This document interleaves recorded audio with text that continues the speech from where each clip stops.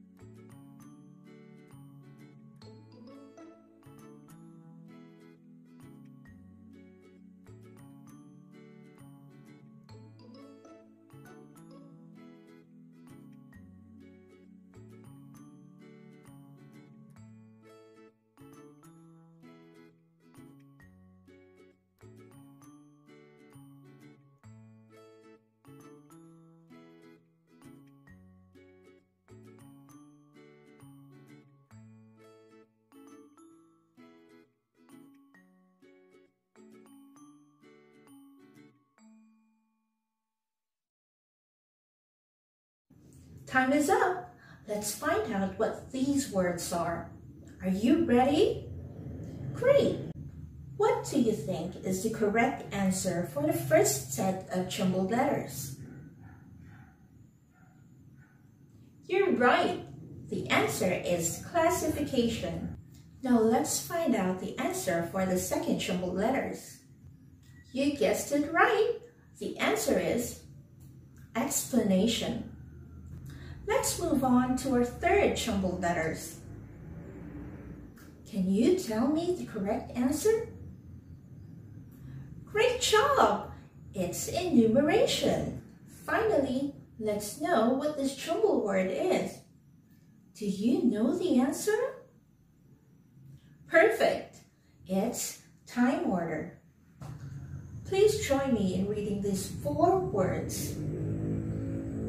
Classification, explanation, enumeration, and time order.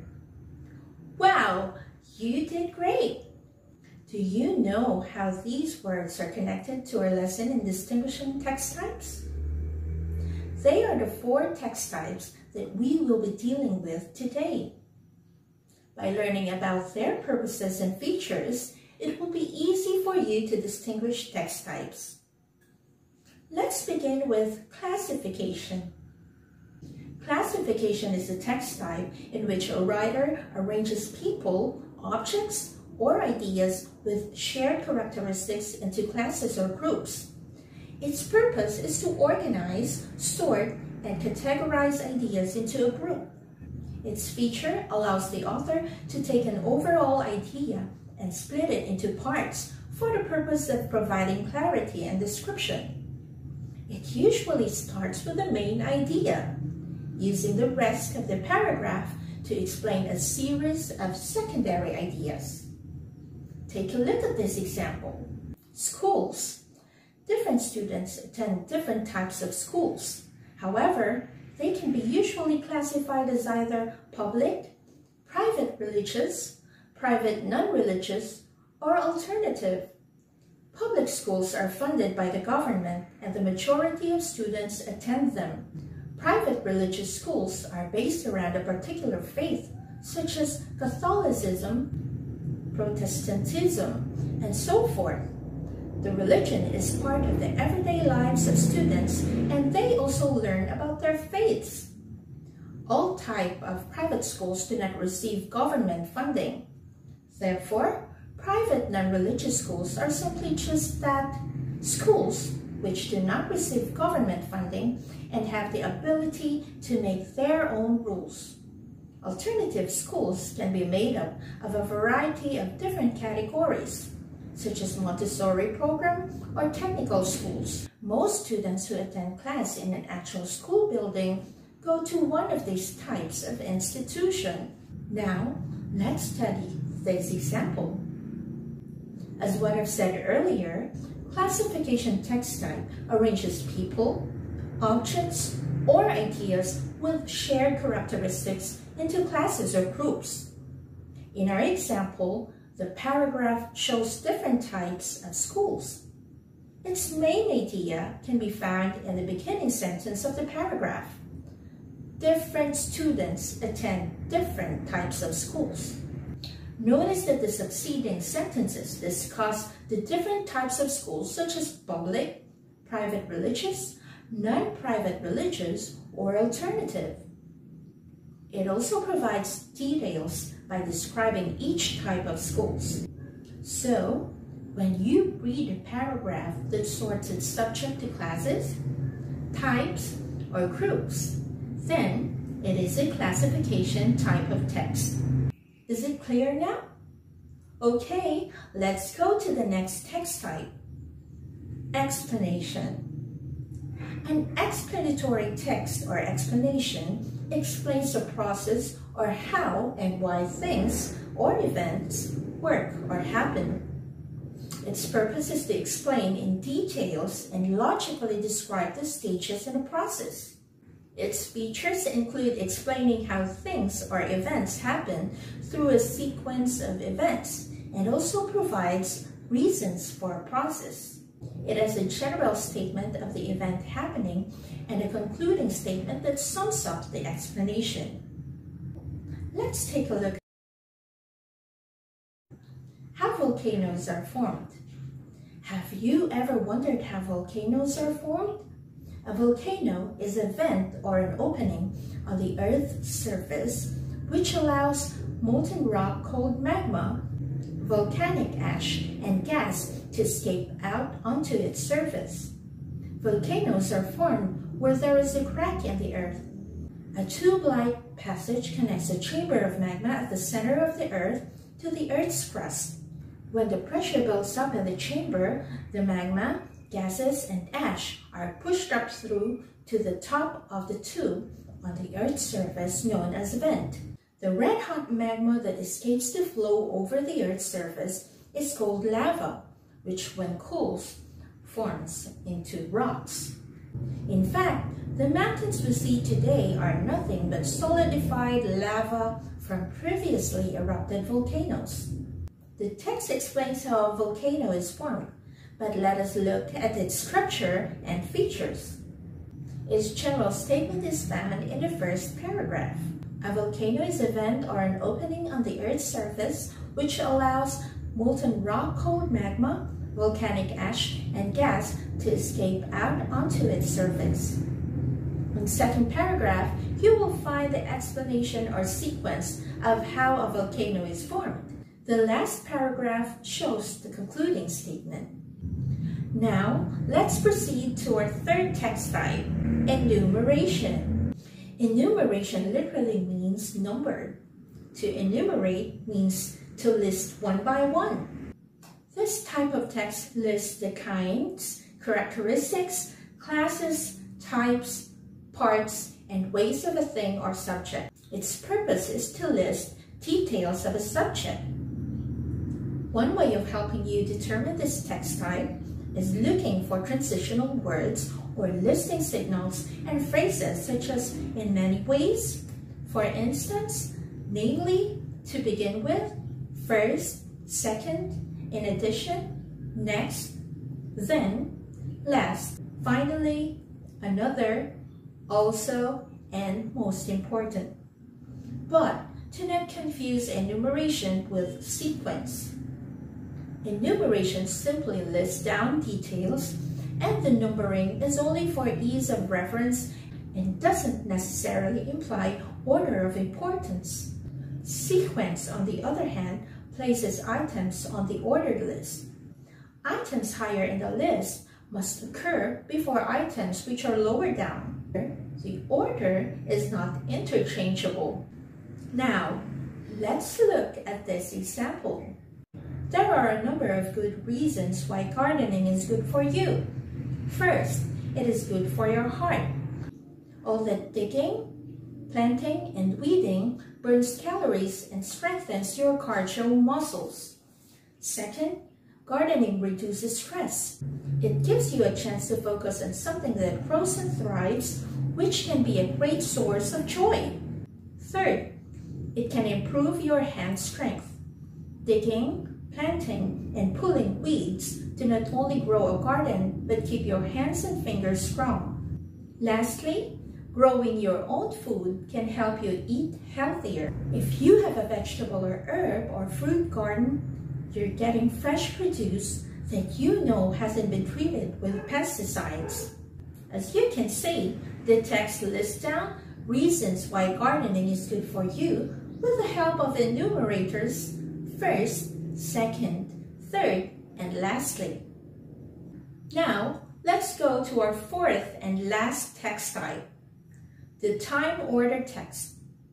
Time order or chronological order is a text type in which the sentences are arranged according to the sequence of events. The author uses this to inform readers about events or content. This may be organized by time or date, by arranging events as a series of steps, or by following a list-like structure. Chronological sequencing is commonly used in non-fiction texts. This type of text usually uses signal words such as after, afterwards, ago, already, always, at last, at the time, at the same time, before, during, eventually, finally, first, first of all, following, further, immediately, initially, in the first place, in the meantime, in that moment, in that instant, last, lastly, later, now, not long after, next, once, presently, second, secondly, sometimes, soon, soon after, subsequently, suddenly, then, to begin with, today, until, while, and it also uses specific time indicators such as the names of days, months or years, and times of day. Let's study this example. Preserving peaches is easy. First, check the jars for cracks or chips. Second, place the lids in boiling water to sterilize. While the lids boil, wash the jars and rings in hot soapy water. Next, place the boiling hot peaches and syrup into the hot, sterilized jars. As soon as the jar is full within a ½ inch of headspace, wipe the rim of the jar clean. Immediately cap the jar with a hot lid.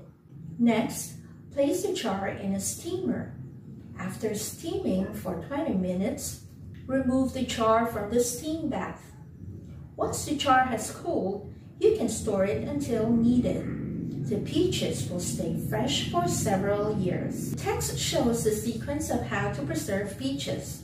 Notice that it used transition words like first, second, while, next, as soon as, immediately, next, after, and once.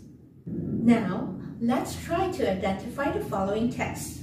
The life cycle of a frog. Frogs are amphibians. They go through its own life cycle to grow.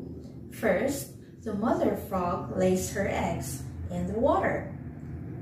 This is called frog spawn. Next, the eggs hatch into tiny tadpoles.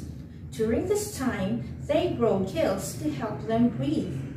Then, they grow 2 back legs. Later, they grow 2 front legs. Afterwards, the tadpole looks like a frog, but it has a tail.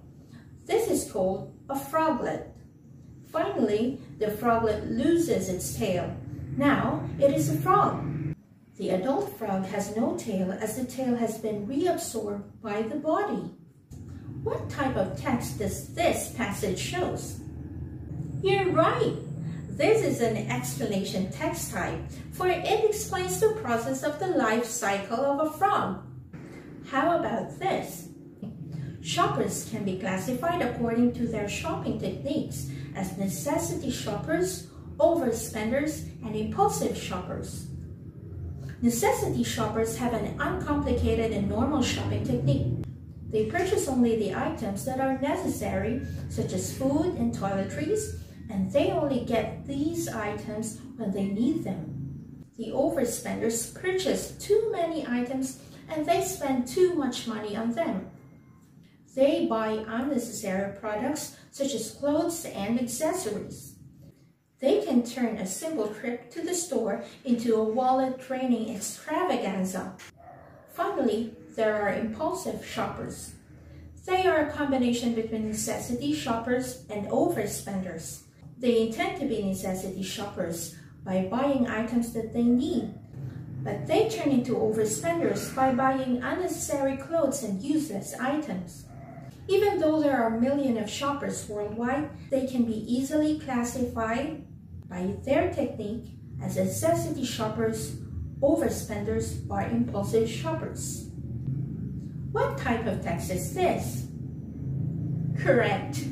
This is a classification text.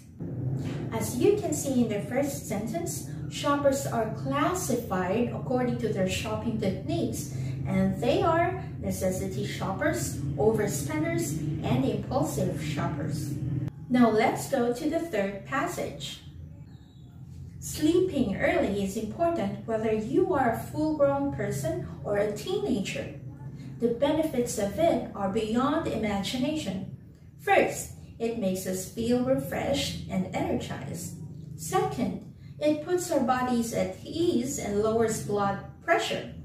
Third, it reduces the risk of cancer. And lastly, it improves skin condition.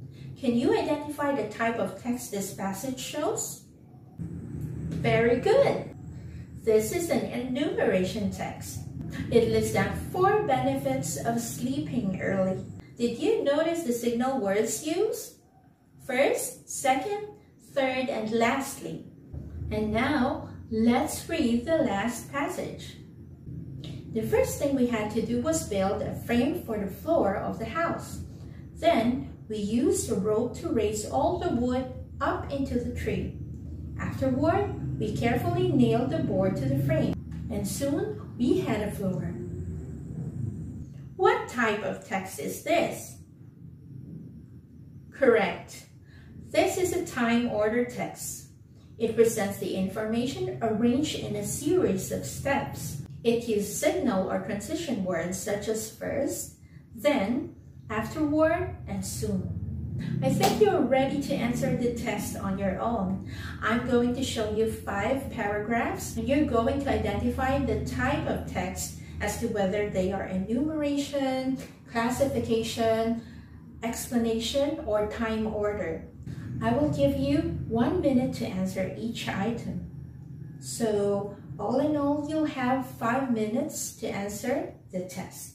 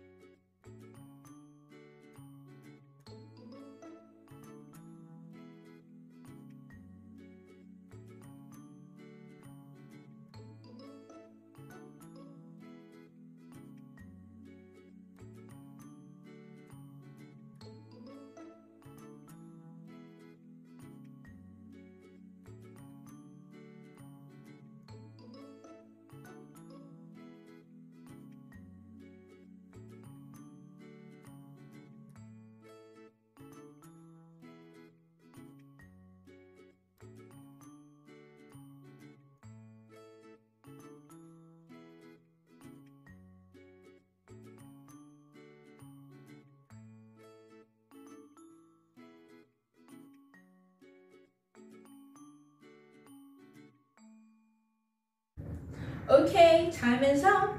Let's check your work. What type of text is this?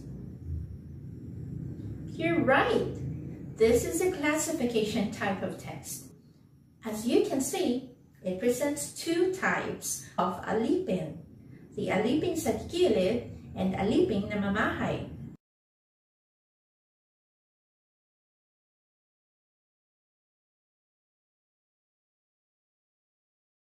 Yes, this is enumeration, for it lists the reasons why listening is important.